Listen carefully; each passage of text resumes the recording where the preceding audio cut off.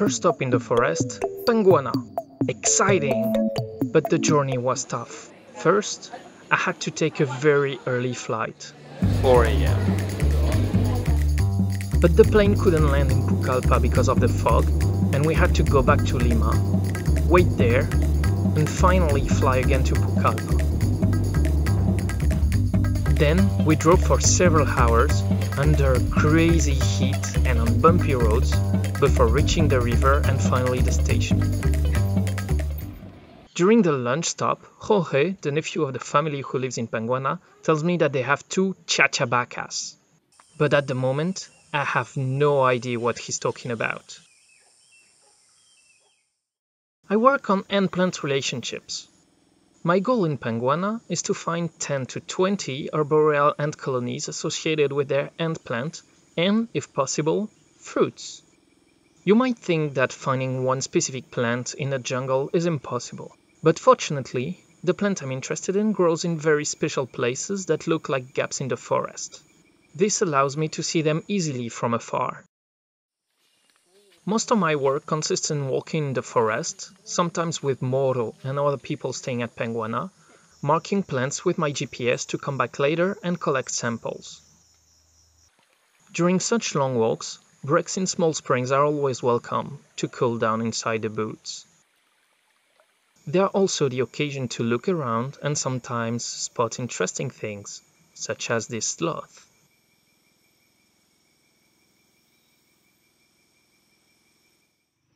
Panguana is a private conservation area, which means that the owners are bound to preserve the local ecosystems.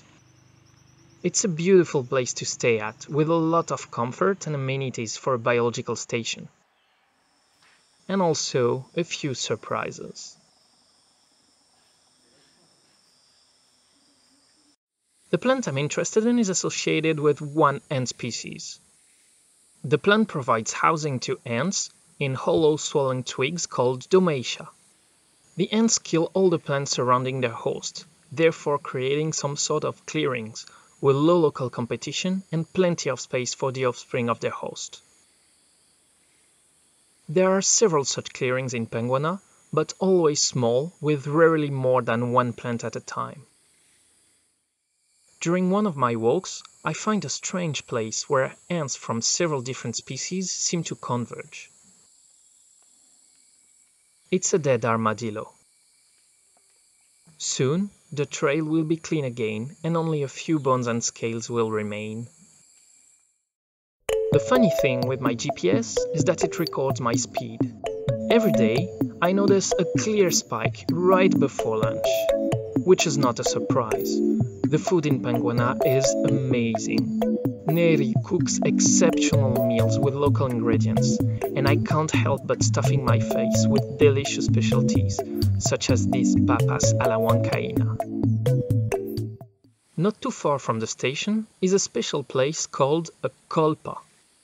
Several animals go there to eat soil and get their supply of minerals, leaving countless footprints in the mud. Using a camera activated by movement, we discovered that pacas, porcupines, squirrels, agoutis, and peccaries visited the colpa over one single night. Now that I spotted enough plants, it's time to prepare my collecting gear.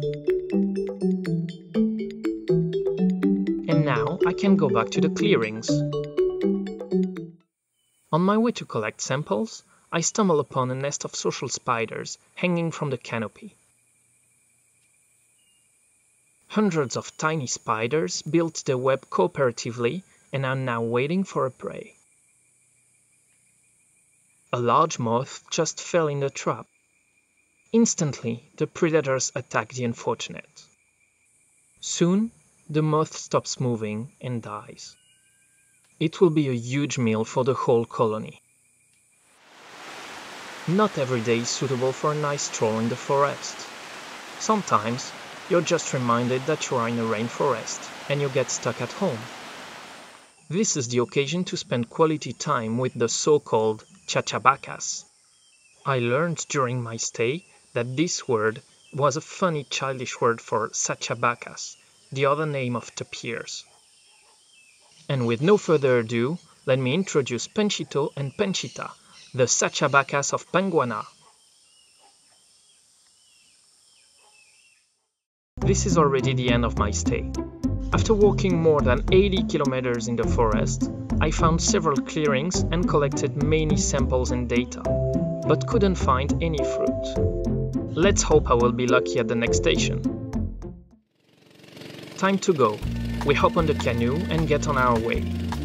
Despite the heavy rain, this last trip is a lot of fun, and such was my whole stay in Panguana. I loved every second of it, and I hope that I will have the opportunity to go back. Thank you very, very much.